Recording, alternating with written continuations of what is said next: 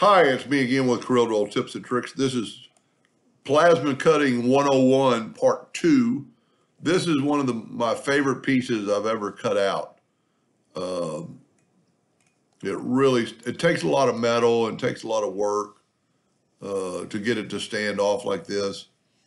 And I mean, it's two pieces of metal. And just for people that don't know about this, both pieces were sandblasted, and the version of Christ's face was then buffed with a SOS pad on like a die grinder little wheel. And if you have some questions about that. But anyway, I need to cut another one out. And I needed to find the file, and it'd been years since I'd cut one, and it took me a while to find it. But you see, I've got my page set on 48 by 48. But if we look at this file, and it must have been something I started with, if we grab it with the shape tool and select all the nodes, there are 2,283 nodes.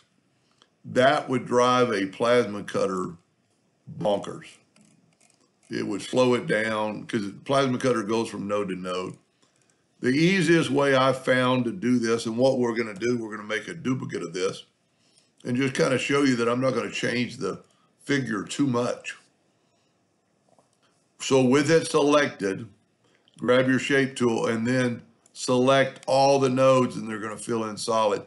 Go right here to your curve smoothness, and you can move your slide bar. I have always found it safe just to type in 20. And if you look now, we have 251 nodes. 1/10 or so about as many as we had. So it's a lot better. And then you could still clean it up. Maybe if you were concerned about some sharp points, you could clean up some of this, or just take away some nodes that maybe not needed. Like that's a node between two lines, not really needed. We could go back and give that node a little bit of curve if we wanted. So any node that's maybe not needed, that one wasn't needed. That one really wasn't needed. Here's two right here that aren't needed to make it work. It changed it up a little bit, but did it change it too much? Like that one maybe changed it too much. So any node that's between, like there's a double node, delete it. Just go through here. Any node that's between two other nodes, you can normally delete. Now that took away from the contour of the face. But you can just go through here and take a few nodes away. At that time you want to look, is this part too close to that part? So you could grab those two nodes and bring that eye down a little bit. Give you a little bit more room between your plasma cutter. There's another node. Look at here. There's 3 nodes right there. Didn't change. There's a node right there. Didn't change. 2 double nodes right there. So I think we had 251, and without really making any difference, we now have 238. We've reduced it by 10 or more. Now, let me do this. Let me turn this one black and put it in the center of the page and look at the difference. Very little different. That nose is different. So I might want to back and change that. I can easily change it. Take my node, maybe add a node right there and kind of bring this in. But it's your piece of work. So don't worry about it too much. As long as you haven't changed the nodes too much. Now, so I can't remember which one so that's our bad one. We're going to delete it.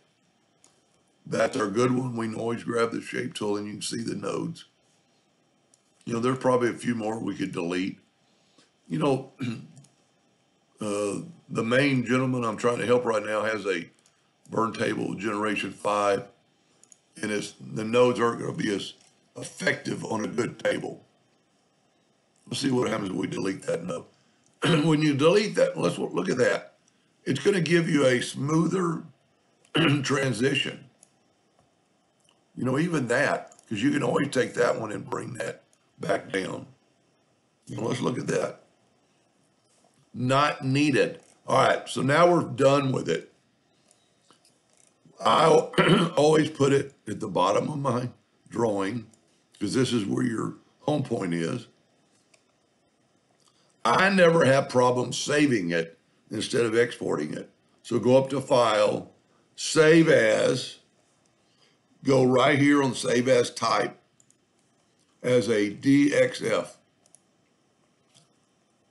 And I'm going to call it DXF.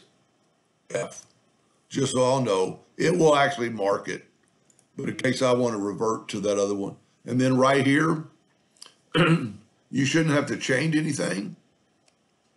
You know, you can edit as curves because it is curves. I don't really understand the unmapped fields because there's really nothing there. Say, okay. Then you're ready to take that over your plasma cutter and cut out. And then what I do is just, depending on what size you want, this is 18 by, you know, if you want to make it with your ratio locked, let's make this 16. You know, make it a little bit less. My number locks were unlocked.